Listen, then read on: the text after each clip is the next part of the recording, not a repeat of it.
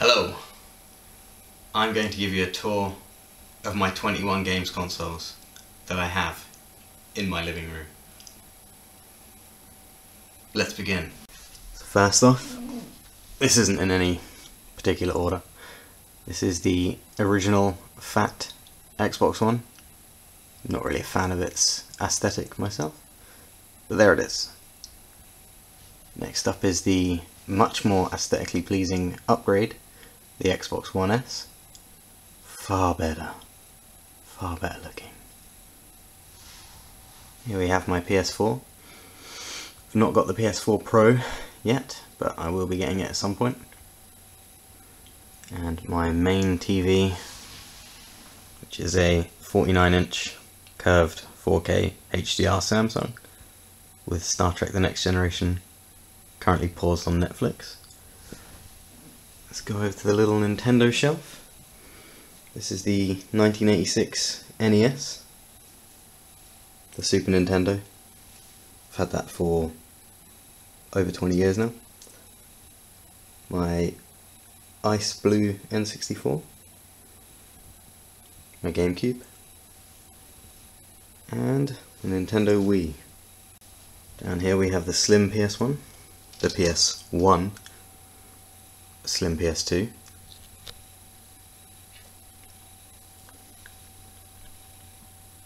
Xbox 360 with HD DVD player, PlayStation 1 fat, PlayStation 2 fat, the original Xbox, which has been modded,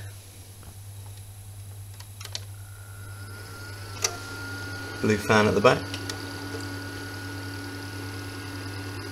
blue LEDs soldered in, which will kick in a second. There we go. And it also has a 250GB hard drive in it, which has a bunch of games stored on it. The Wii U, PS3, the 1972 Magnavox Odyssey, the first video games console, a 1977 Atari 2600, the original, Sega Master System Mark 1, a Mark 1 Mega Drive, and the Dreamcast. Over here we have my PC game collection, but that is for another time. Here we have my Game Boy. In fact, let's open this up right now. Where's that? There we go. There it is. The original Game Boy. Over here we have a turquoise Game Boy, a Game Boy with a glow-in-the-dark shell, a Game Boy with a see-through shell, and a yellow Game Boy Color in there. My see-through Game Boy Advance, Game Boy Advance SP NES edition, which can be opened. Very nice. And my refurbished, let's get a view of this, Game Boy Advance, which has a replacement shell, replacement buttons, a glass screen, and a backlit LCD. So these were never backlit, much to the chagrin of everyone.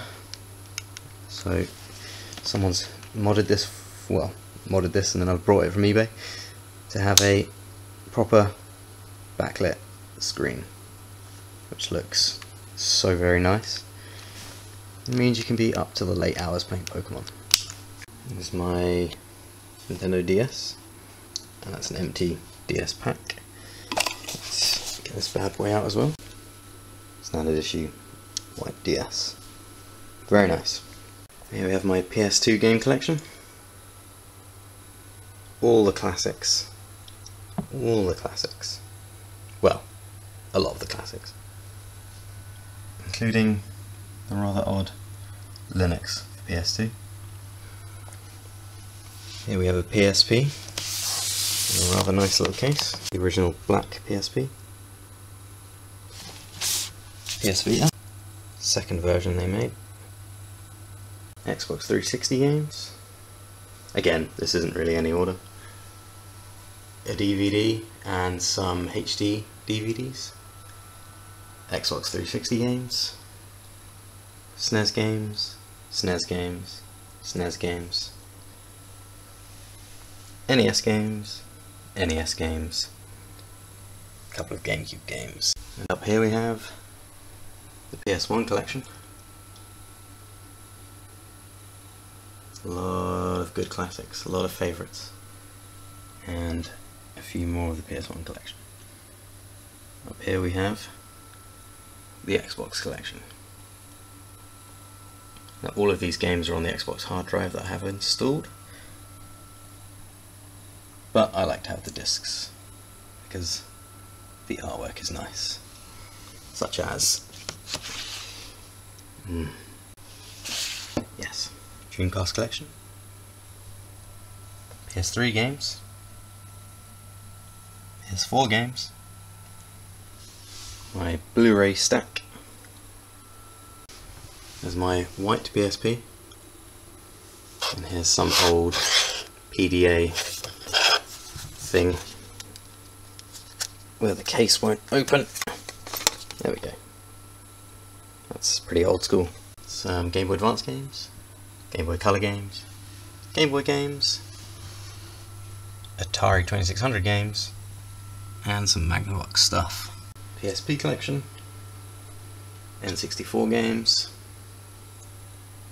Wii games, Mega Drive games,